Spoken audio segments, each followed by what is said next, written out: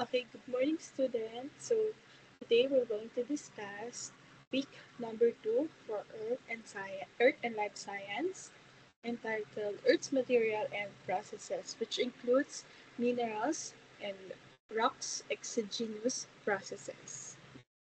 So here are the objective of our module number 2. First, we're going to explain the difference between igneous, sedimentary, and metamorphic rocks.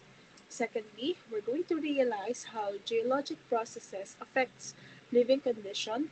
And lastly, we're going to make a social media post showcasing what you've learned from this lesson. So the performance tasks and groupings have already posted in our group chat. So first, let's define what is rock cycle. So rock cycle diagram shows the continuous succession of rocks formed. It is a process wherein shows the rock formation on how it breaks down and the reform as a result of the geological processes that induce the formation of three types of rocks, namely igneous, sedimentary, and metamorphic rocks. So the processes may involve interaction in our geosphere, along with the hydrosphere, atmosphere, and biosphere. So in this module, we're going to observe the detailed interaction of our subsystem to the Earth's material, namely the igneous, sedimentary, and metamorphic rocks. So this is the diagram that shows the rock cycle. So as you can see, it is a series of processes or geological processes such as erosion, transportation, weathering, compaction, cementation, melting, subduction and burial, heat and pressure. So later on, we will discuss all that processes. But first, let's define what are the three types of rocks. So we all know that we have three types of rocks. We have the igneous, metamorphic, and sedimentary. So what is the difference? So igneous, it came from ignis, or it means fire. Okay, because igneous rocks are uh, type of rocks that came from volcano or cooled down magma.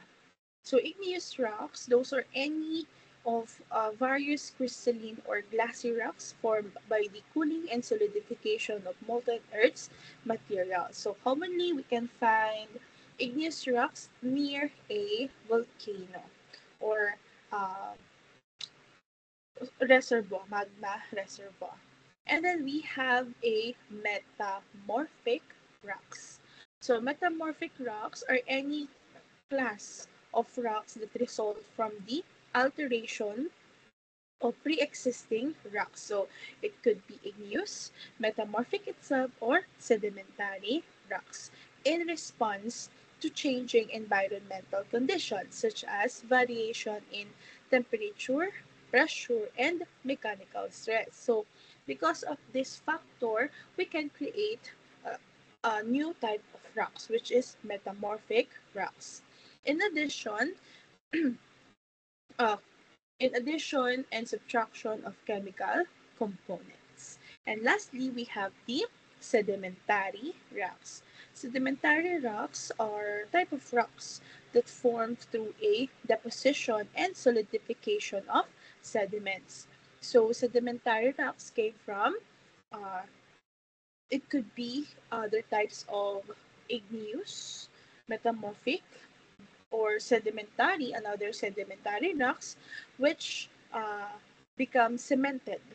Okay, so the process specifically needed by sedimentary rocks to form is cementation or yung tinatawag natin na stratification of sediments, and then after on it will solidify. So it will the pieces of sediments will be transported by water, ice, and wind, and later on it will be solidified to become a sedimentary rocks. So within the rock cycle, we have several processes. So here are the uh, deposition, compaction, and cementation. The first process, the geologic process, or rock cycle processes is rock cycle deposition. So in this process, the sediments, okay, will settle down to the bottom. So the sediments could be dirt, soil. It could also compose all bones of remains of living organism or other types of rocks. So once the sediments are being eroded or weathered in the bottom of the ocean, mostly it will become compacted. So first step in formation of sedimentary rocks is deposition, and then once it was eroded, it will compact at the bottom of the ocean. So, compaction is the process wherein the rocks are formed on top of each other. So, they will create a stratification or layering while the air and water pushes out. So, it will become solid. Through the process of compaction, the sediments, okay, the dirts and other materials are becoming one. So after a long period of time, the compacted sediments will undergo the process of cementation. So cementation, it is a process wherein loose sediments are glued together to form a one hard compact rocks known as sedimentary rocks. So these three processes are essential for the formation of sedimentary rocks: deposition, compaction, and cementation. Next, we have here the melting, cooling, and solidification. So this process is essential for the formation of uh, igneous rock and as well as the metamorphic rocks. So melting is a process caused by the increase of temperature in rocks deep below the surface of the earth. Okay, so once a type of rock has been melted and subducted into the earth's surface, it will become a molten rocks. It will uh, become a magma reservoir of a volcano through the process of melting.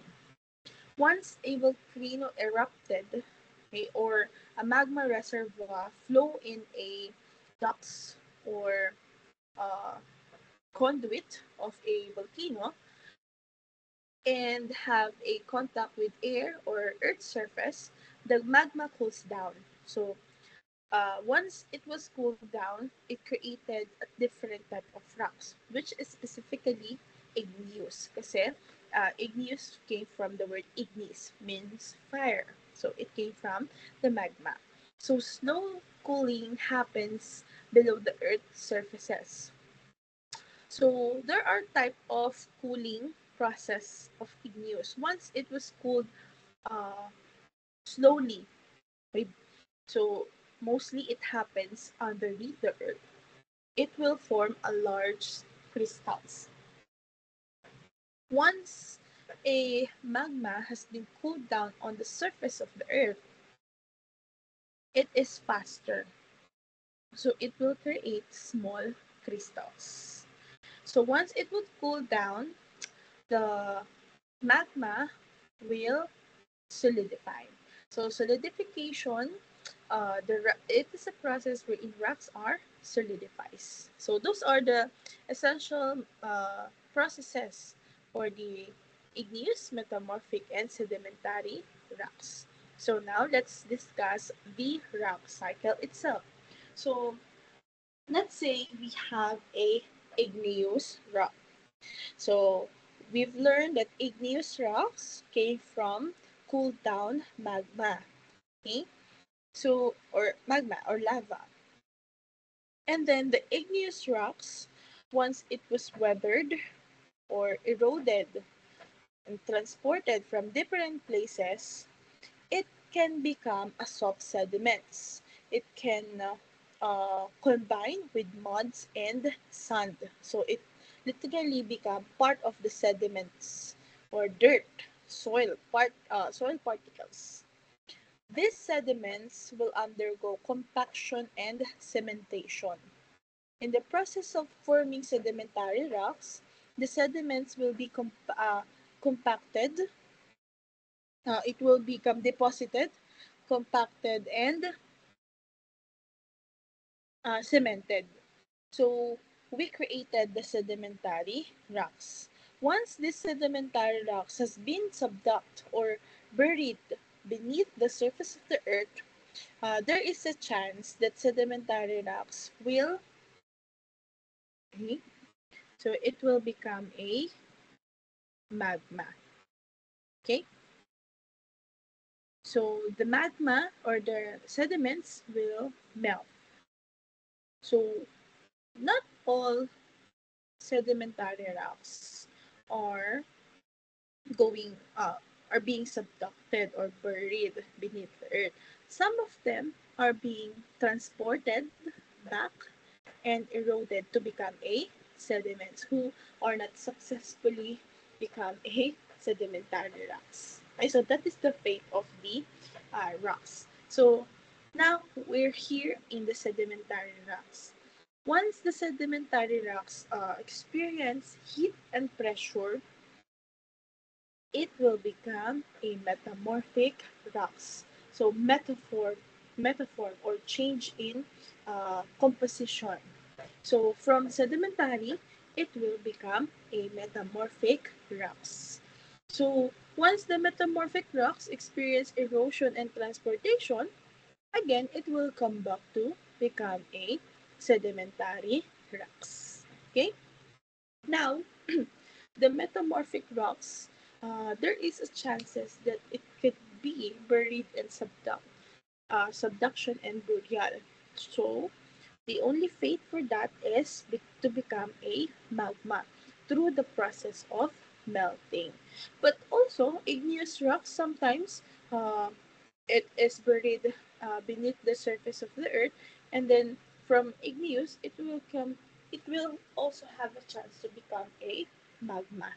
So that is the rock cycle. So it shows how the Earth's material are being recycled through the different processes such as erosion, transportation, weathering, cooling and crystallization, subduction and burial, heat and pressure, compaction and cementation. So those are the fate of three types of rocks. So now let's proceed to the geologic processes. Okay, so what are the geological processes? They are driven by external geologic processes can be driven externally or internal forces. So we have two classification. Exogenous means external force or exogenic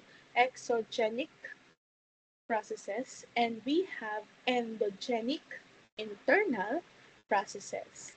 Endogenous processes includes faulting, folding, and volcanic activities, while the exogenous processes consist of weathering, erosion, and deposition. So for week number 2, we're going to discuss the exogenous processes. Okay, so for a better understanding, let's define them. Endogenous forces or endogenic processes or force are internal, within or inside, that exist deep within the earth. While exogenic forces, these are the force coming from the external forces that operates and act on the surface of the earth. So, under endogenic forces, it is known as constructive forces because they create relief features of the surface of the Earth. On the other hand, the exogenic processes are known as destructive forces because they they at that time result in destruction of the existing landforms or Earth's material. So through weathering, erosion, and other exogenic processes. Okay? So endogenic, since they are known as constructive forces, they create uh, volcano trenches, and because of the endogenic forces, we experience earthquake, volcanic eruption. Okay, uh, under exogenic forces, the forces came from wind, rivers, and glaciers. Okay, so let's discuss the exogenic processes. So it occurs on or near the surface of the Earth because the force that affects the Earth's material are coming from the surface of the Earth or external. Usually it is influenced or driven by gravity, water, wind, and life or bioorganisms such as human. Could it is destructive occurrences that leave significant changes on the landscape and even in the ecosystem within the area. So, we're going to discuss the weathering, mass wasting, erosion, deposition as the main exogenic processes. So this image shows the exogenic processes in our environment or ecosystem. So this shows the weathering, mass wasting. Right? This is the mass wasting, weathering through rain or water, and deposition.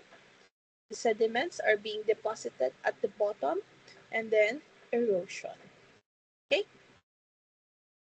so first is the weathering and erosion. So most of the time, we have some confusion between the two. So let's define them first. So weathering, it refers to the decomposition of soil and their minerals and rocks through direct contact with Earth's atmosphere. So weathering causes the rocks to break down. Okay? So it could be a chemical or biological, physical. No? So weathering, it is a process of decomposition or breakage of our rocks. Weathered. Once the rock has been weathered, the sizes decreases to sediments. While erosion, it refers to the displacement of solids such as water, wind, and ice. So when we say displacement, that is the change in their position. Since rock or geologic materials are non-living things, they doesn't have the ability to move. Therefore, once it was displaced, it need external forces or exogenic forces such as uh, living things such as human, animals, water, wind, and ice. So erosion from this image shown is caused by water. So it transported from one place to another. Most of the time, the sediments move downhill to another places. Okay? So let's discuss weathering. Again, weathering is the disintegration of rocks, soil, and mineral together with other materials through the Earth subsystem. So it happens even without the movement or transportation, wherein that is the difference between the erosion. The focus of weathering is the geologic process that breaks the rock.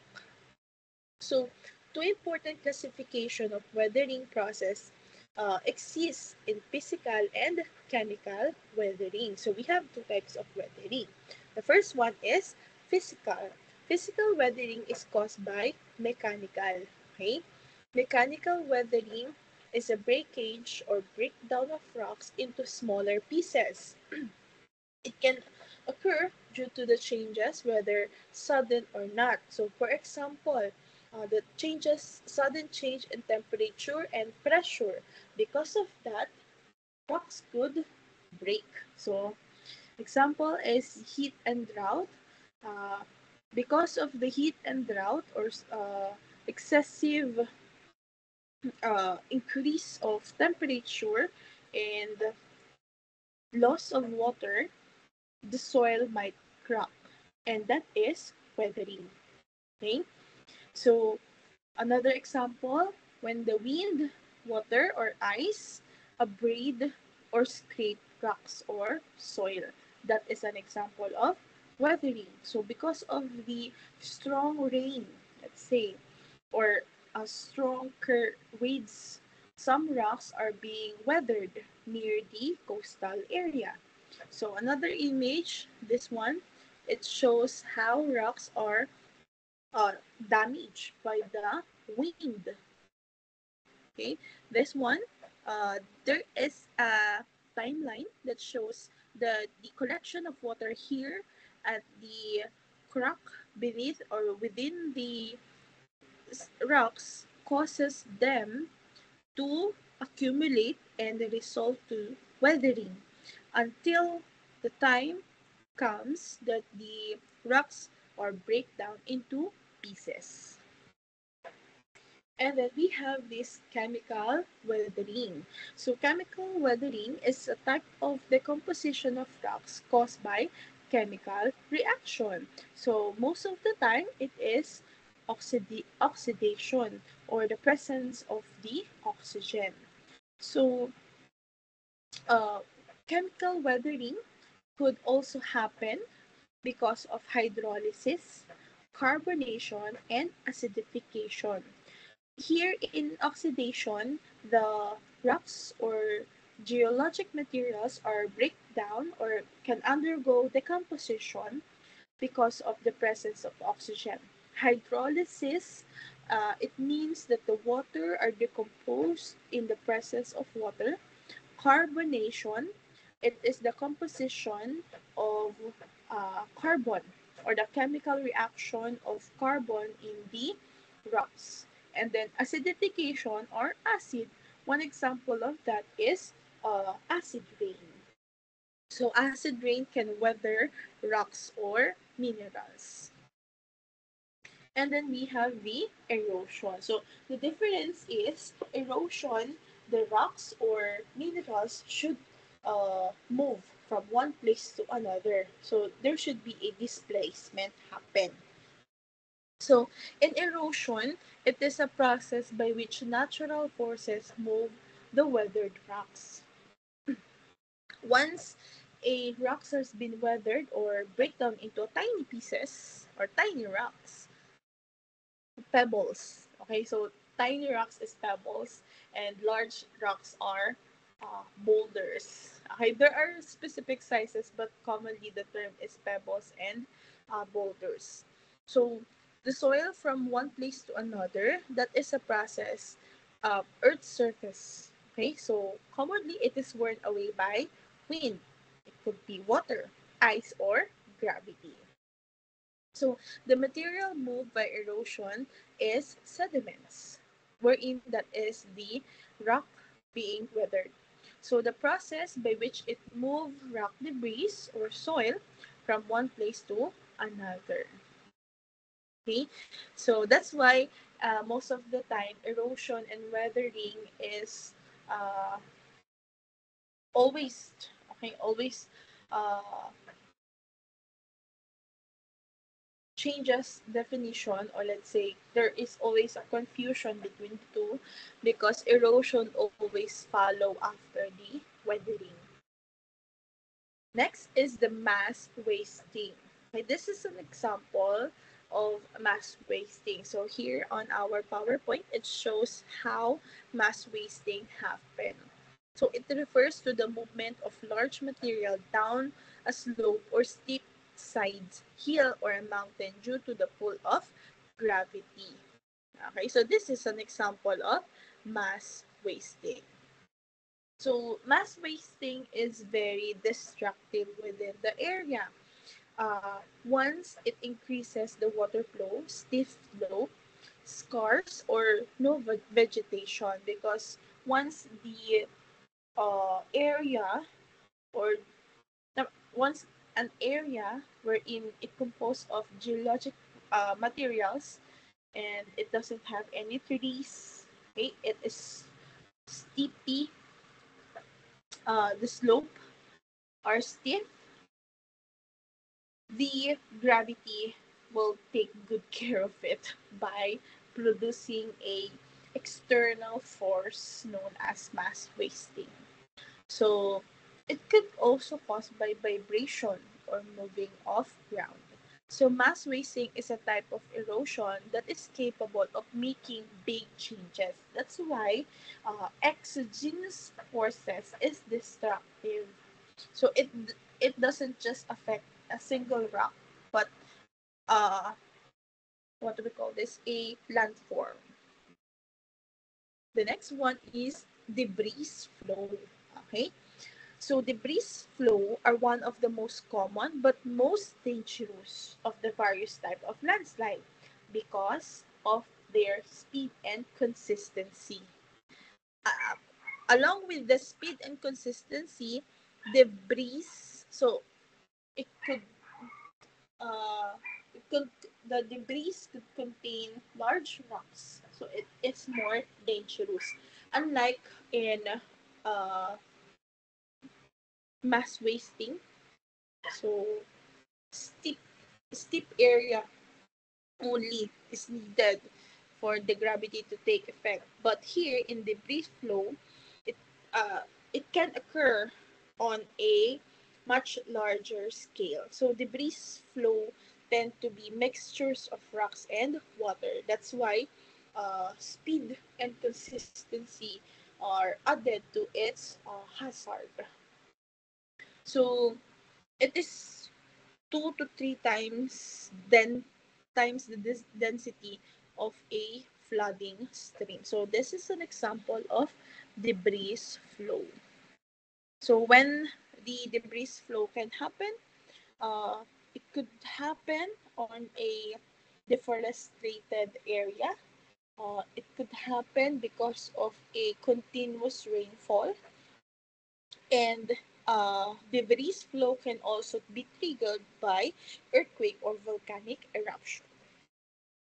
Okay, so there is a connection between the endogenous process. So, yes. Next is the mud flow. So, what is the difference? So, we have the mass wasting, the debris flow, and mud flow. So, mud flow are highly fluid, high velocity mixture of sediments and water. If the debris flow are dangerous because of speed and consistency of the falling down of soil, rocks, and water, the mud flow mostly consists only water and sediments. Okay, so it is consistent. The consistency of mud flow is ranging from soup-like and wet concrete. So it is very hard to escape from this one. So mud flow, with it is considered as a hazard or natural hazard.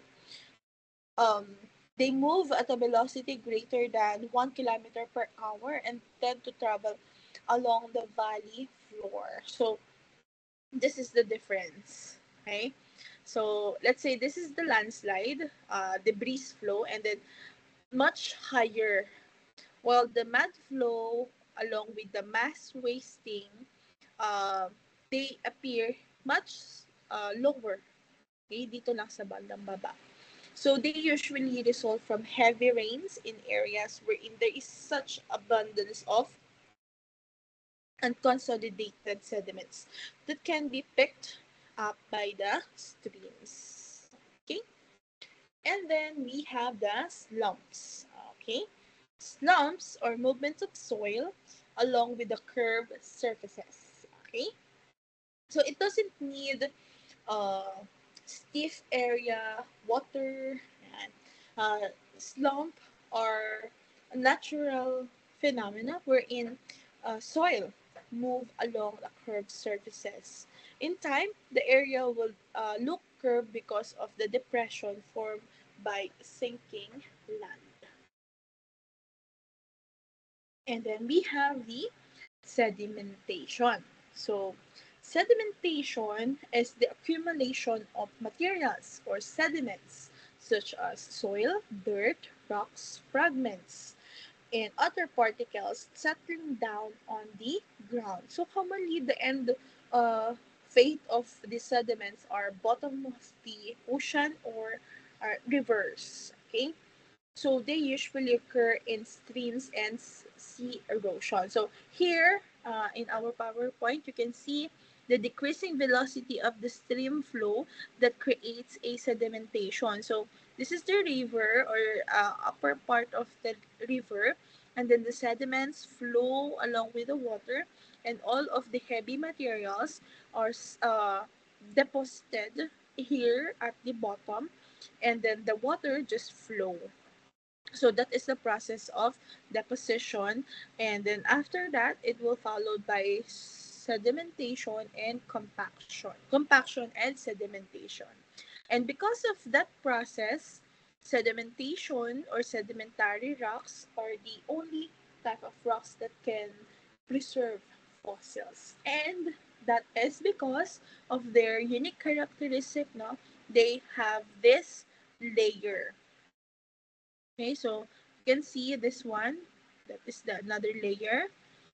Okay, and then this one, okay, another layer. So it shows that this type of rocks are made up of different materials. Okay, so that is sedimentation.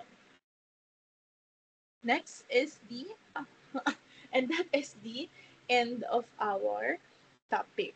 Okay, so hopefully you've learned something on our discussion. If you have any question, you can comment down your question, and if ever you need immediate answer, you can chat that on our group chat. Okay, so that's all for week number 2. So be prepared on our next meeting face to face online. Thank you and goodbye.